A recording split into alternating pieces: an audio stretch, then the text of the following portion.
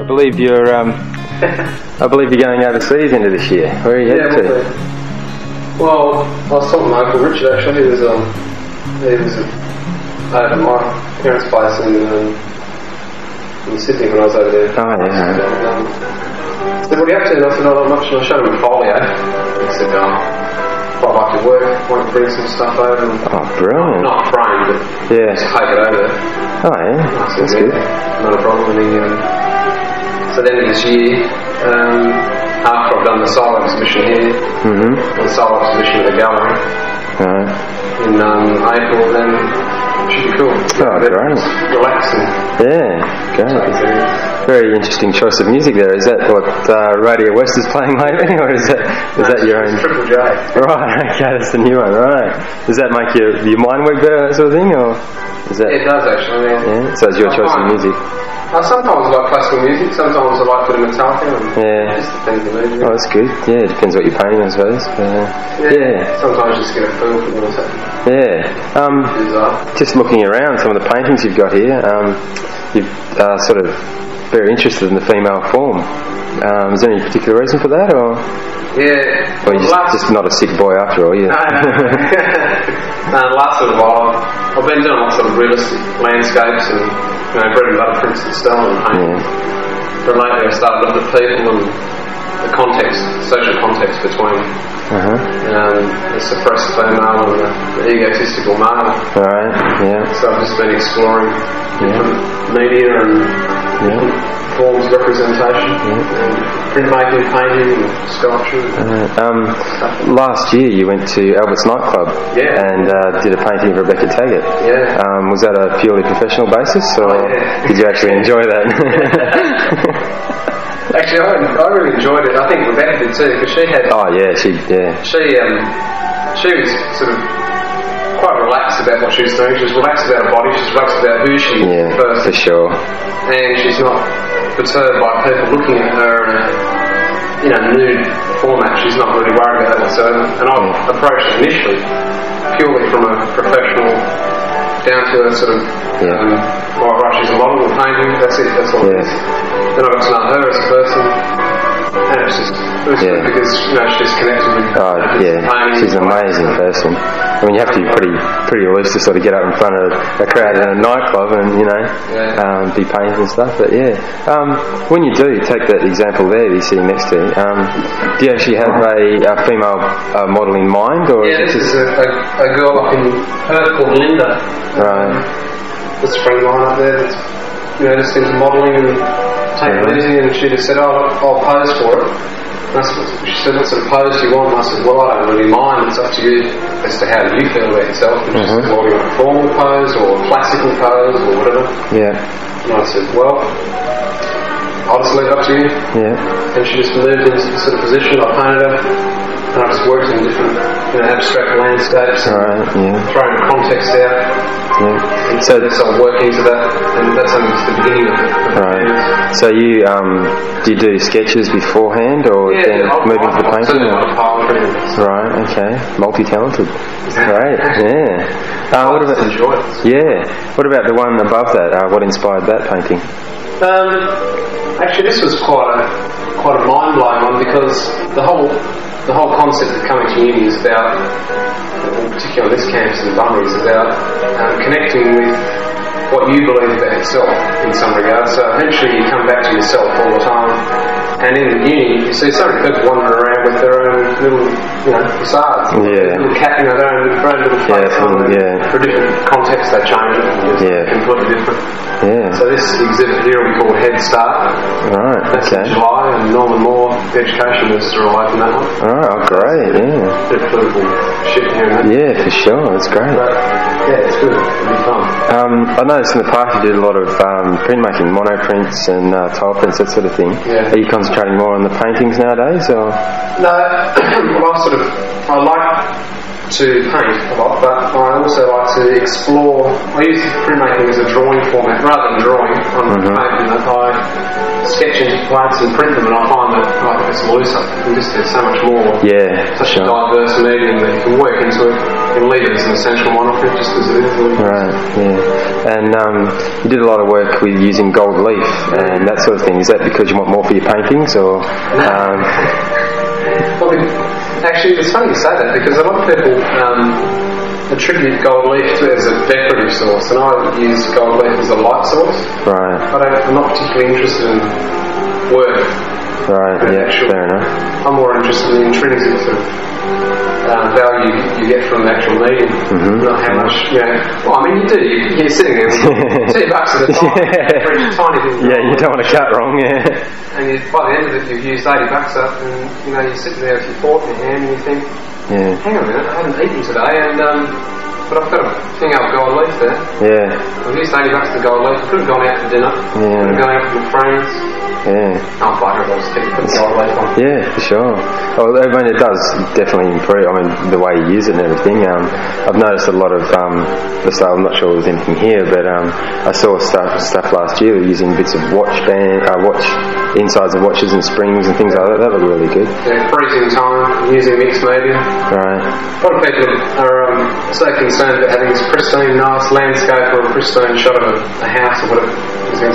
Yeah, yeah. But I prefer to keep the realistic content and also make people think. Yeah, for sure. What the heck's he going on? Why is he doing this? Yeah. And after a while you get to realise that you can use those particular icons. This is a puppeteer with his different masks and he's going through life and using different phases in his life. Yeah. And after a while you can use these. Well, they're realistic images, but they're used in unrealistic context. So well, that one sort of catches your eye because you've got the nice background sort of the sky. Oh, this is what I interpret it anyway. Yeah. And the nice sort of pleasant colours, and the actual figures in there are the blacks and greys, and it really strikes you. The mannequins there, I'm not sure we got them in shot or not, but I'll just pan across a bit. Do you want we'll pull it in. This one here. Yeah. Where'd you get the mannequins from? Actually, I was down at Bunbury, which is just an old country store down there. Yeah. And they had You look like you're very intimate with them, actually.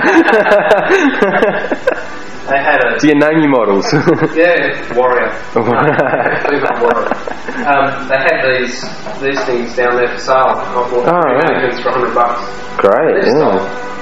Stole mannequins, but the thing that I liked about it was that they typify a particular era in the way that people express the human form.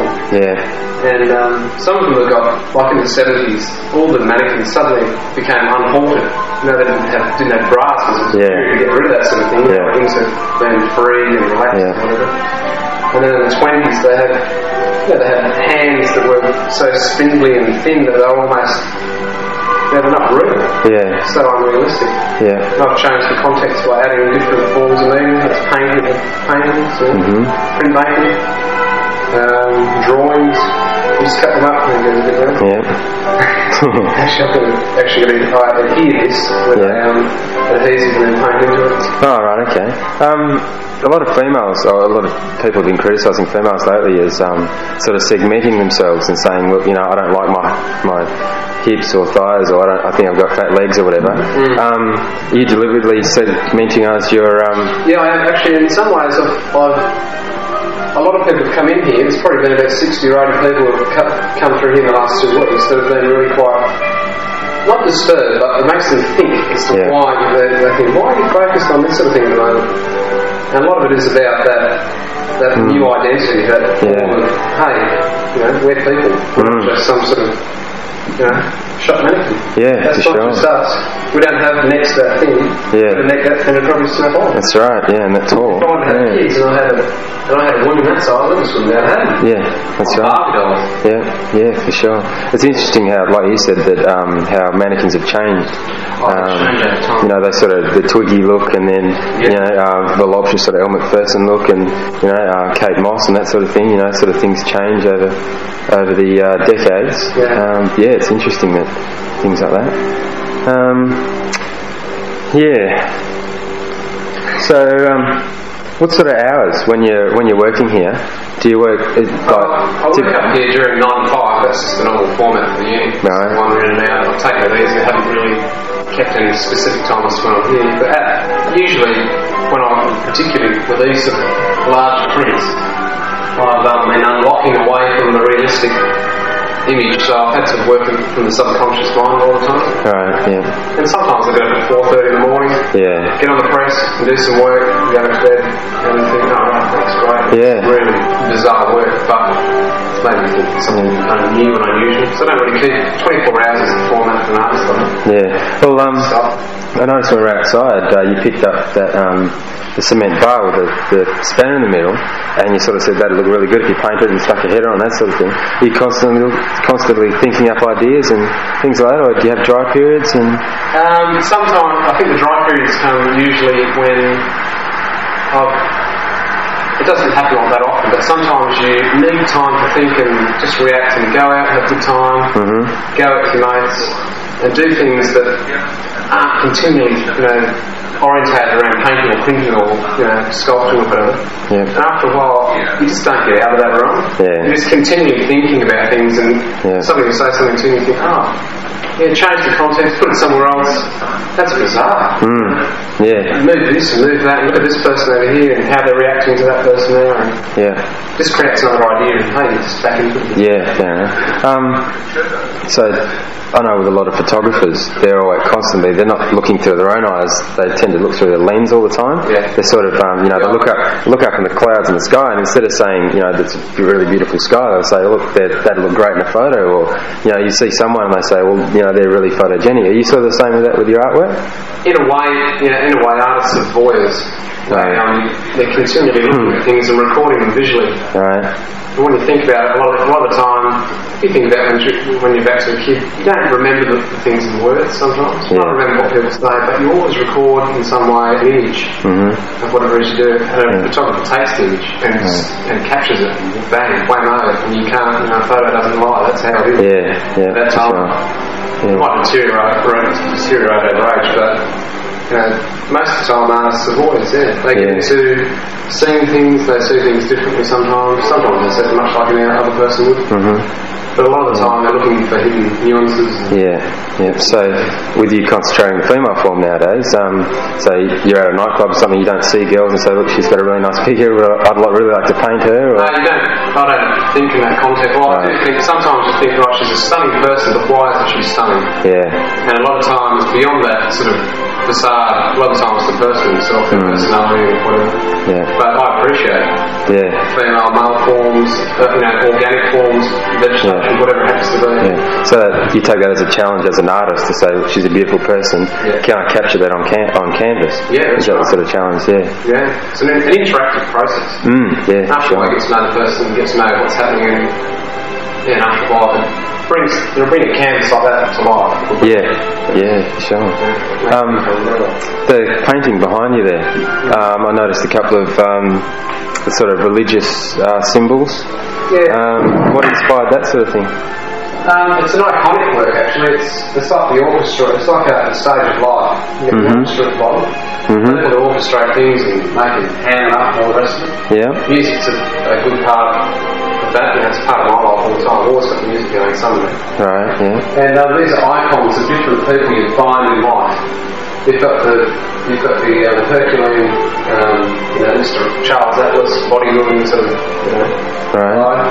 And you've got this crucifix figure that's religious kind of function. And then you've got the subjugated female that's been married to some bureaucrat that she hates and has an affair with some other guy over here. Right. Maybe she has an affair with that woman over there as well. Yeah, okay. You've got the romantic with his flowers in his hand. And this person just enjoying life as it is. Right, okay. Two people copulating on the ground. And the artist. Interesting icon. The artist on his pedestal, not looking at it all. Right, okay, great. And invariably the artist falls off his pedestal, comes back down to reality. Right, okay, so is that like sort of a godlike figure? Well, in some ways it's a feminine symbol actually to be connected with a nebulous. In some ways it's to be connected with looking beyond the literal. Looking more capturing something that's going to be able to nurture. So in order to, when you're taking, you're not just taking for yourself, you're taking to gain, hand back in and out, off me and onto that and forever. This one here is just a the usual sort of iconic where you find the southwest. Vases, flowers and tables with the classical figure, a bit of a scene at the back, archways, doorways, windows, looking in and out, bit of symbolism, little bits and pieces here and there. And do you always the chalk work? Do you prefer that or colour? This is actually this is a monoprint. Right. Okay. Another one, so that's a print. But I'll use chalk working too. Paint stuff like that. Yeah. Chalk. Okay.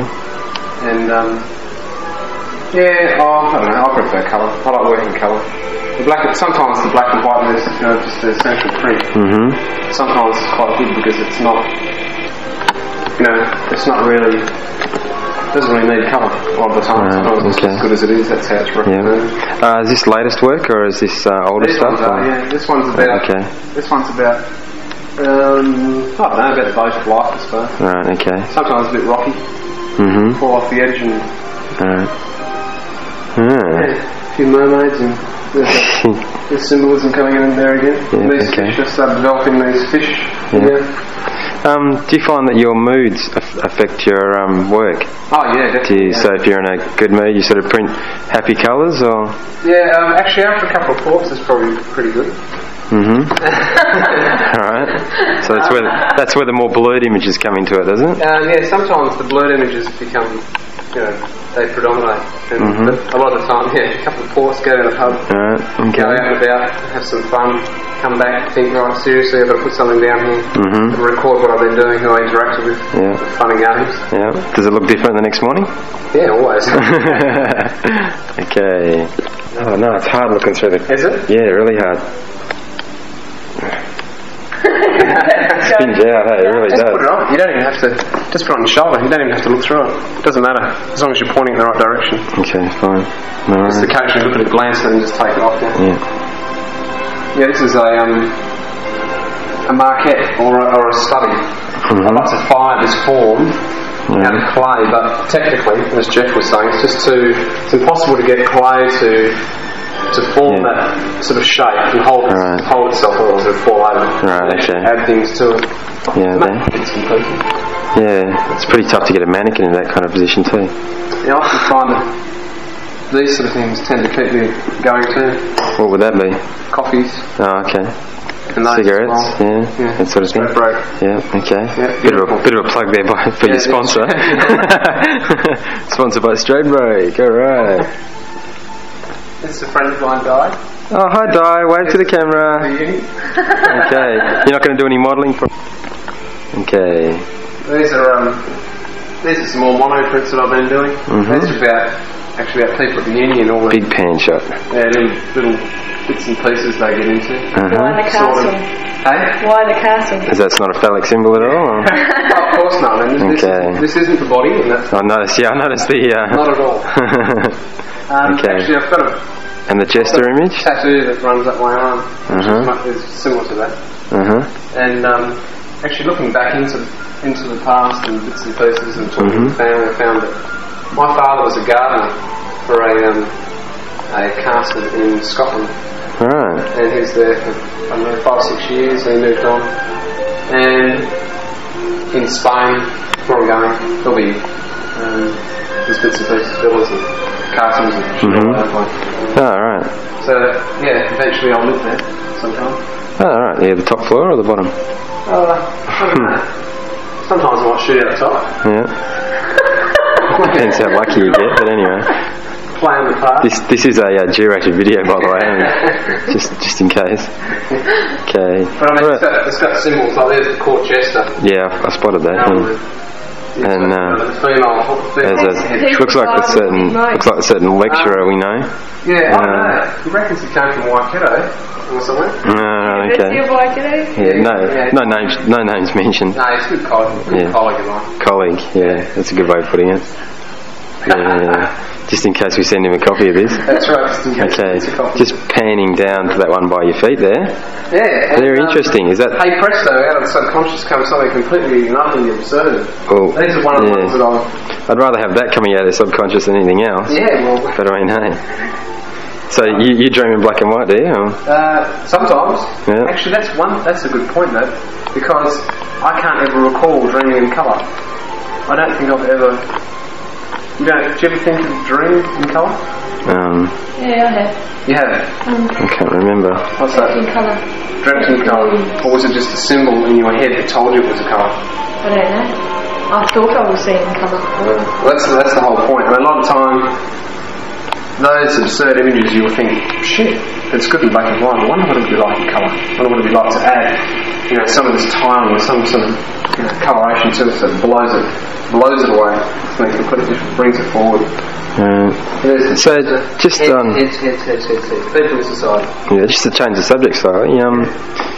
Your paintings are selling reasonably well. Yeah, they have. So what's the kind of price you get nowadays? Well, anything between. Well, so you pay a third. You give a third to the gallery.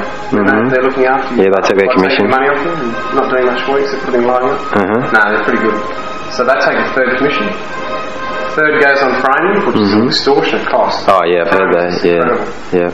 And I'll work at about $2.70 an hour. Geez, so money isn't your main motivation in life. Well, it's an important part that comes with being by backing yourself up to some sort of academic pursuit, not intellectual, teacher or educator. Yeah, okay. So that's going to provide the bread and butter and all those sort of things, the investments in the art. Eventually, when I die, I'll make everyone else rich and I'll be happy. Oh yeah, for sure. Yeah. Okay, moving on to the colour ones there. Since we are actually videotaping in colour, let's just not trip over anything here, Jace. Yeah, it is colour, isn't it? Yeah, it is colour. Just that you find it's not in colour. Yeah, this was a mono print, just a print on here of a landscape sideways. And there's a form. Am I going to trip over anything here? Or? No, don't trip over me. No, that's fine. You're expendable, you're the artist. That's right. Yeah, we are expendable actually. Very expendable. Very expendable. Yeah. Very expensive. A bit of a novelty really for campuses. Yeah. Well, even for $2.78 an hour. Yeah.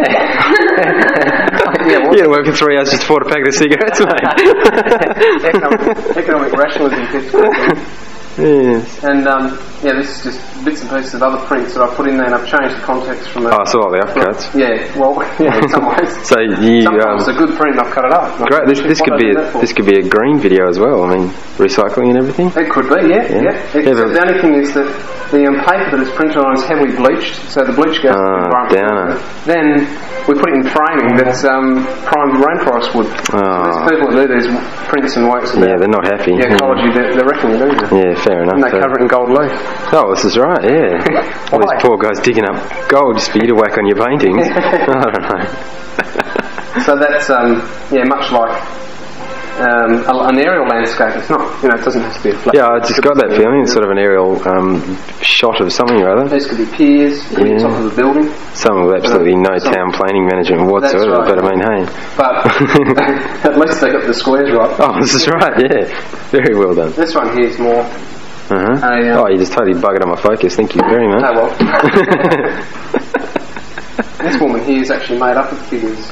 So she is laying down. Yeah, she's laying down and she's made up of figures circling to form another figure. These are all parts of other prints. So that's playing with perspective, playing with media and colour.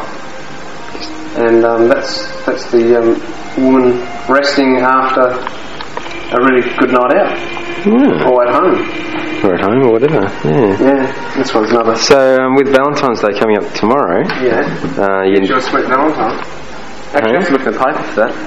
Why? Are you expecting some? No. I'll put some in. Alright, okay. Hoping to get some back. Oh, right, okay, fair enough, yeah. No, it's about giving. Yeah, Valentine's Days, I mean, the idea behind it's great. I think that... it's slightly over-commercialised nowadays, but the actual original idea behind it's great. And maybe that's part of it too. A lot about things that happen in society are about giving something to somebody and making them feel good about themselves. And hopefully these works will do that. For some people they'll think, I'm having a hard time, but I can appreciate this work because I've connected with somebody that's given me, it's had an influence on whoever, and they're influencing me, and hey, we're all part of the society. Do you get much commissioned work at all? Or? Yeah, I do. I have had, not a great deal. I had not in the last little while, mainly because I've been in Sydney, drinking and smoking. And, too much. Living it up. So I haven't had time to. Well, every artist has got to have a habit, don't they? Yeah, they do. Just as long as it's not a nasal habit, you'll be right. Hopefully that'll happen later. Yeah, well, if I can afford it. It did wonders for what's his name with the curly hair? Australia. Yeah, that's the one. Did wonders for him. LSD, all that kind of stuff.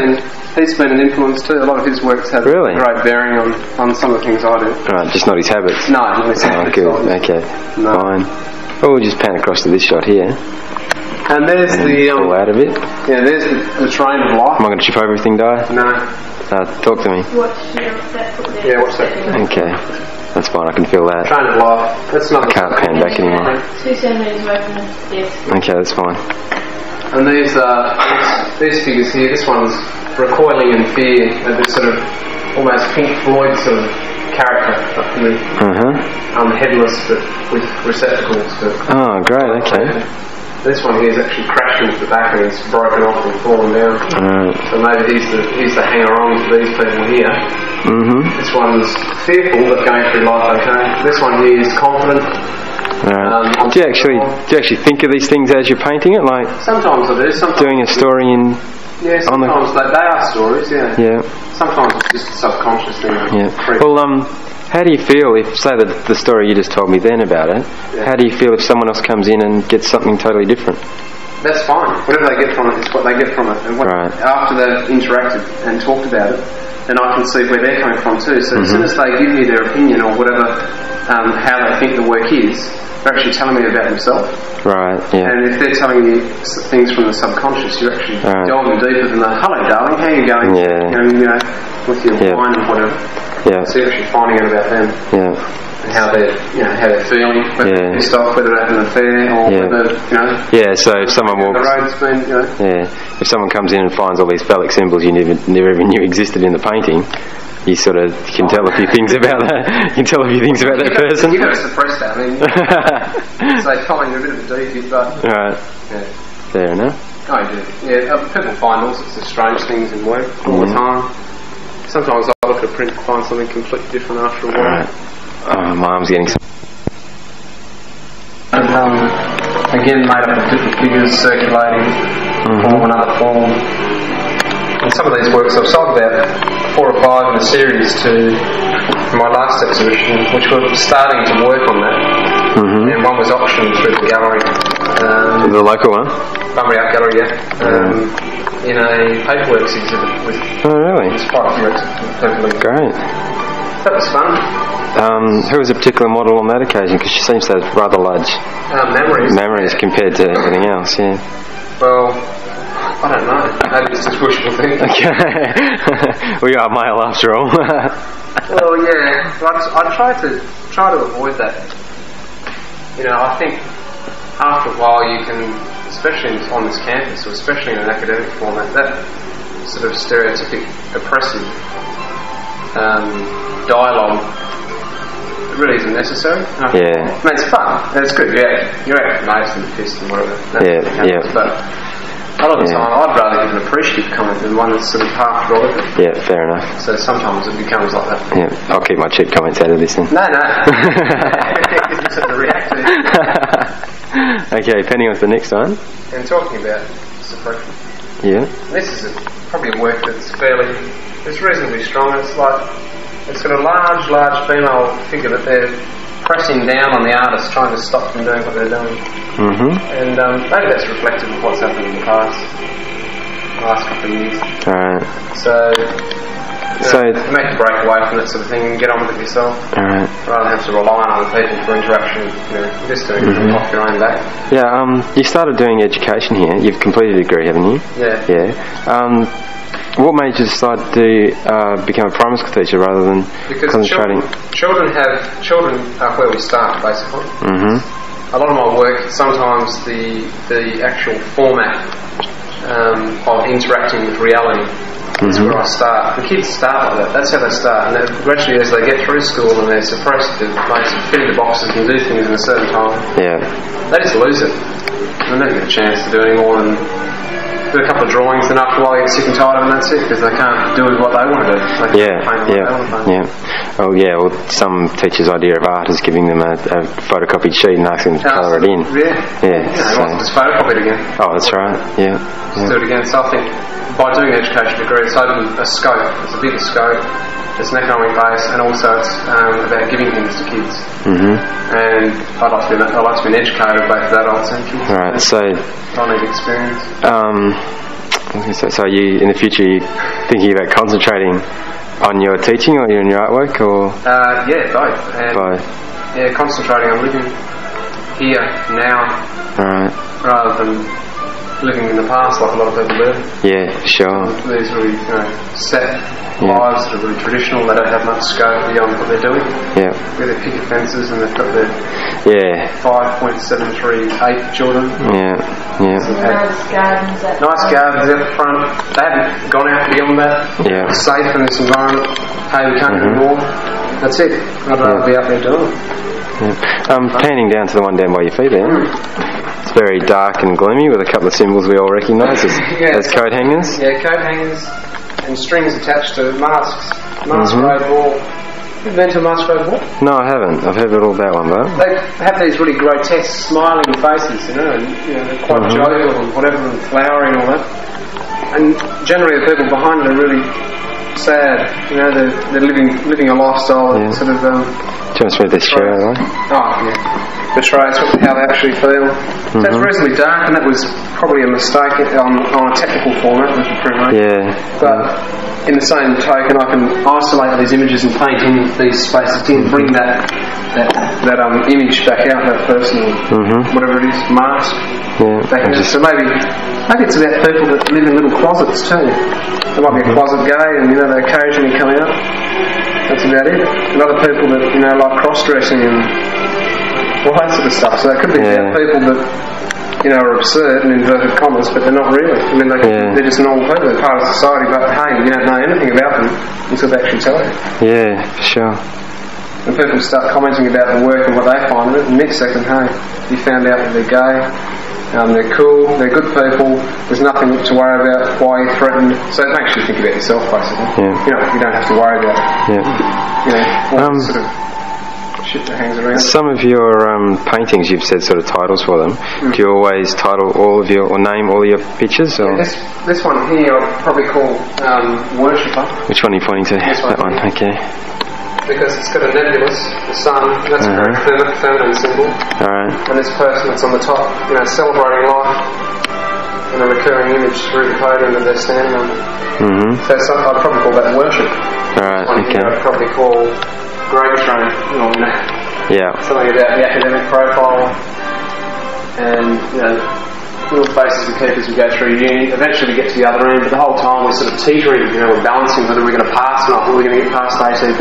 Yeah, and what about the symbol of the feet and the... This figure here? Well, that's a fanny actually. Right, okay, and sort of a phallic symbol, yes? Yeah, well it is in some way, and this long cord could be a cord of life, could be a vertical cord, could be something that's giving, something that's feeding into something else. That might not necessarily be a tongue at all. And the images of the little the masks and heads down in the bottom there. The ones in the circle in there. Mainly about balance and rotating, how we circle through life. Sometimes we just feel like we're upside down, teetering, and what's what. And then sometimes we balance up and we feel okay. Why the fish? Fish, probably because I'm a Piscean. And about fertility. And fish fertility. Yeah, fertile fish. Okay. Millions of them. Patients for them, not more. So no, it's just a recurring. It could be. I was just thinking rabbits would be more on that line. I suppose not quite as romantic. But, maybe. Well, this is a fairly romantic sort of image. It's got these old-fashioned sort of old carts. Right. Steel. How do you decide what you're going to whether you're going to do it in black and white or colour or that sort of thing? It's just what you've got on hand at the time. Or printing, you get the inks that you use dictate what colours you're going to be using initially. Yeah. I like to, rather than just leave it like that would probably look great. Just match it up and frame it in a nice frame. Yeah. Probably look great as it is, but I feel a lot of these background areas here, which I've etched away, I'll probably add colours to it and bring it out, right, so more light to it. Would you describe yourself as an artist who likes colour, or? Yeah, I work in colour all the time, right. continually. Dream in black and white, work in colour. Yeah. And this one here, I mean, that's another idea. Like the light sources from here, so predominantly those three heads are the first thing that hit you as soon as you look at it. Yeah. Then you work out this fish rotating over these carts. You work out there's little fish here swimming through the ocean, and these fish are actually supporting this rocky path. And the Christian symbols? Yeah, Celtic cross. Right. Just the straightforward Christian cross. Cross, yeah. And I've had a fairly oppressive religious background. Right, it's been fairly, oppressive in that sort of regard at that stage, but now they're loosened up and they don't even go to church, they don't really do that anymore. Right, fair enough. But I'm not particularly religious. I'd prefer to accept people and accept things for what they are rather than accept one point of view, that narrow. Yeah, for sure. You just can't do that sort of thing. Yeah. And I think the Christian faith does it. Yeah. Something wicked. Catholics. I suppose Buddhism too. Anyway. Right, just hanging on that. This one here is called In Case of Emergency, Break Glass. When you're in an emergency, you lose your head. So if you've got a little plaque with a little thing on the wall, you break it open and take the head off and put it on and get on with it. This is fun thing. These are just little realistic sort of landscapes. They like to see things that are reasonably realistic. They can see what it is, but it doesn't have to make them think. From the wall, looks like a window. I don't have to look at it, it's decorative. It looks nice, but what does it mean? It doesn't matter as long as it looks nice. I'd rather get into work that's got sort of, a story or an idea behind it, rather than just... Some people just like to look at it. Yeah. Do you like to just look at it? Sometimes. Yeah, sometimes you don't want to think beyond what it is. No. Sometimes I just like pristine Merlot Bay or Windy Harbour or wherever without having to worry about thinking beyond it. But after a while you get to realise that if you're going to survive as an artist and make money out of it and actually make an impression on people, your work has to be strong continuously. You can't just stop. That's a nice... Yeah, talk me through this. Talk me through this one, Alex. Well, this one here is sort of an idea that's spawned out of... This is actually an upside down keel. Right. Very intricate welding you've got there, actually. Yeah, it's incredibly pissed. Late at night welding. Electric arc. Not electric arc. What do you call it? Arc welding. No, the other one. I can't acetylene. No, oxyacetylene. Another one. And this tower had little people in it sitting out. So it's like a big phallus tower. These people living in it. They're all in different poses, relaxed, dancing around and whatever. Great. And I've just worked into the aluminium with different types of oil. Can I walk backwards here? Yeah. And I just got a long shot that's on, so I can't pan out far enough. Pardon me. You just got the cord for you. I'll get used to that. So at some place, this was in the Southwest Survey. There's an oil on board it, and they've given it back because I need to get more figures put onto it because we put it in the car and hey presto, driving home one night, smashed and broke all the little figures in it, so I had to build some more equipment into it. That'll go into their house. It's on the middle of their lancing table. This shot isn't going to work out. No, the light's coming in from the door. Been using on these mannequins that I've been building. And glue. I don't stiff that. No.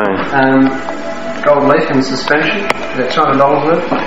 Okay. And bits of hands and things to give you ideas. These are like the knickknacks of life. Right. And lots of coffee. Yeah, lots of coffee. Coffee keeps you awake. Okay, yeah. How do you drink out of those cups? They're rather holy. Yeah, I just think it gets all stored in the handle. Oh, okay. Great, yeah. I don't know, artists use some wacky things, I don't know. Oh dear. And just stored paintbrushes and stuff.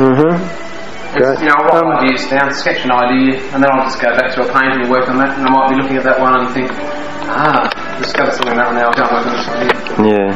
And that's how it's been basically the whole time I've been here. I've been getting an idea here, going home, having a good time, coming back, you know, and more ideas, put into it.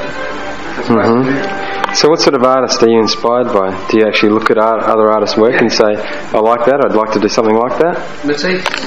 Okay, hang on. Whiteley, Lloyd Rees, Van Gogh. Van Gogh, yeah. Van Gogh. Who else have we got? There's hundreds of them. There's just, I've got countless. Picasso, a lot of Picasso stuff's quite strong. And also like looking at kids' work too. Yeah. Kids have got unlimited talent. And some kids are just incredible. You just think, how the hell did you do that? Yeah. That's absurd. And then you'll look at another person, a contemporary or a classic person, and they come with ideas too, and you think, yeah, that's good too. Yeah. So what advice would you give if you're in a maybe year 6, 7 class or something, and you saw one of the kids there with exceptional talent? What sort of things would you tell them to maybe inspire them to keep going? Or I'd use probably intrinsic positive. Encouragement. Yeah. Not reward.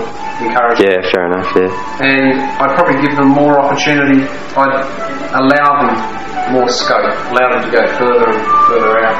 Just sit there and twiddle their thumbs and play paint and get bored. I'd rather say, okay, you've got talent, or I would say you've got talent. I'd say, right, okay, you're interested in what you're doing. This is great. I'm interested in what you're doing. Play this more. Yeah. And sort of give some time. Here's more materials. Here's the opportunity. Encourage you to do it. So what would you say to people that say to you that art is something that you're born with? It's not something you can learn. If you can either do it or you can't. Yeah, I'd say I'd agree with that in some ways. But some children do have an affinity for picking ideas up and using them. And it's given the opportunity, they'll do it. But and the same goes for adults as well. A lot of adults have got a lot of talent, but through their life have either not had the opportunity to do it. And I've had a lot of opportunity to do it. I've always done art, and always through high school, always been encouraged by my parents to do it. Yeah, fair enough. So it hasn't been a real. Sometimes it's a hard slog to survive, but with the encouragement. And actually, there's a lady here today that was very. She just hadn't been encouraged a lot of times with her artwork. She was into a little square, little bucket. That was all she could do. I said, hey, just go for it. Do something completely different. Do some iconic work. You're Hungarian and Dutch. Get into grassroots. Do something about it. So what an artist like Ken Doan, he's been criticised in the past as being sort of a money grabbing sort of an artist. What do you think about that sort of work? My sister worked with Ken Doan for a while and found the duplicity of his work intimidating. You'd like to own. If you buy a work, you'd like to know that it's not one of 15 million. You want to know it's one of itself. Yeah, fair enough. Printmaking essentially is about reproducing an image over and over and over and over, and I can do that. Wood blocks and all that, but I prefer to keep the edition number right down, 1 of 10 or 1 of 20. And let the other people know who have got that particular work, so they can, if they want to, have a look at the other work and say, right, it's completely different in itself. It's got a different life, different feeling. But Ken Doan, I think, has captured the graphic art market, which is fine. I think he's manipulated the tourism boom pretty well, and I think he should be admired for some of the. So is that due more to his marketing skills than his artistic? Yeah, I admire his art management, his marketing skills, and also his intensity. He's always working. Always coming up with a new idea. Always, every year something completely different. It comes up with, but you can recognise his style. It's on everything. Tea towels, all like from tea towels to canvases.